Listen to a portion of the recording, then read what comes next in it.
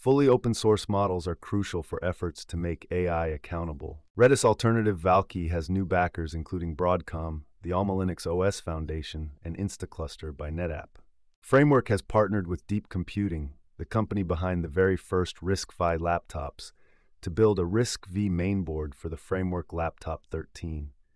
While the performance and features of these chips aren't on par with Intel or AMD, a Raspberry Pi 4 is likely faster. The integration is exciting, as RISC-V is becoming more accessible. Framework hasn't announced a release date or price yet, as the RISC-V mainboard is still in early development. A lot of our information networks have become more dense, causing us to change the way we see and process information that comes our way, and change our culture. Ilya Sutskever, one of OpenAI's co-founders and former chief scientist, has launched a new company just a month after formally leaving OpenAI. Safe Superintelligence Inc., SSI, has only one goal and one product, a safe superintelligence. Sutskever has previously predicted that AI with intelligence superior to humans could arrive within the decade, and that when it does, it won't necessarily be benevolent. This necessitates research into ways to control and restrict it. SSI has been designed from the ground up as a for-profit entity. It is currently recruiting technical talent in Palo Alto and Tel Aviv. Netflix plans to open 2 new in-person experience venues in 2025. The locations, which will be in King of Prussia, Pa, and Dallas, will feature a wide array of shopping outlets, eateries, and activities tied to major franchises. The 2 new Netflix houses will have footprints spanning more than 100,000 square feet. Netflix doesn't see these permanent retail destinations as becoming a sizable new business segment. It is aiming for them to serve as marketing vehicles that invite fan engagement to support the core subscription streaming business. SQLite, like any other database, has its pros and cons.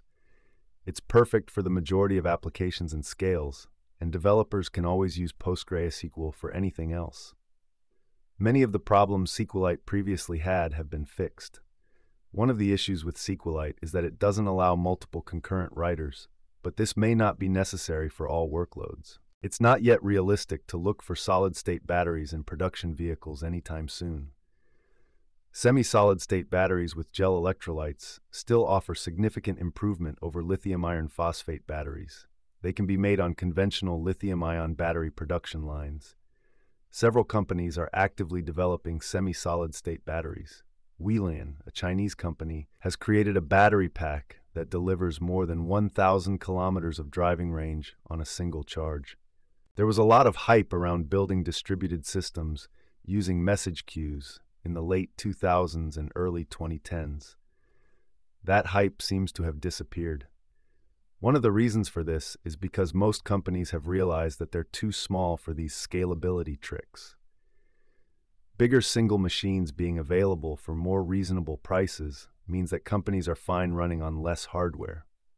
Most companies are better off building well-componentized monoliths that they can break off into independent services later if there's a reason to do so. Lambda School, one of the largest educational startups of all time, was never registered in California and was operating illegally in the state for at least 2 years.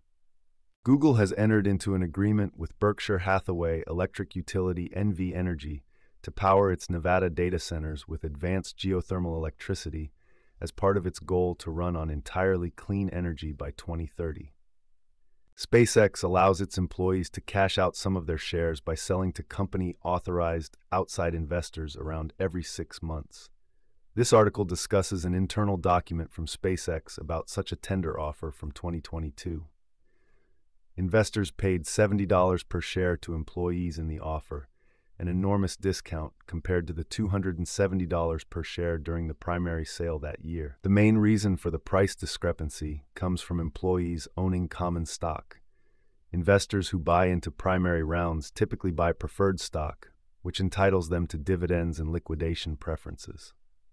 Alejandro Caceres, a 38-year-old Colombian-American cybersecurity entrepreneur, wrote a set of programs that kept every publicly visible website in North Korea offline for more than a week in late 2022.